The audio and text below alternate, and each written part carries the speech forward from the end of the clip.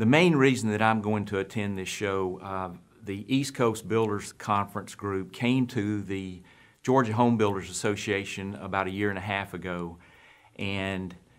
I know from experience after being in the industry for about 30 years that this kind of thing is extremely important for builders to broaden their horizons and be the builders that they should be in today's market. Home buyers, they want the latest and the greatest, and you can read magazines, you can read things in the newspaper, but it's not the same as going to these educational events where there's top shelf people there that are offering products that are on the cutting edge. It's important that people educate themselves as to what's available out there. Interacting with the government, permits and things like that, it's extremely important to be educated as to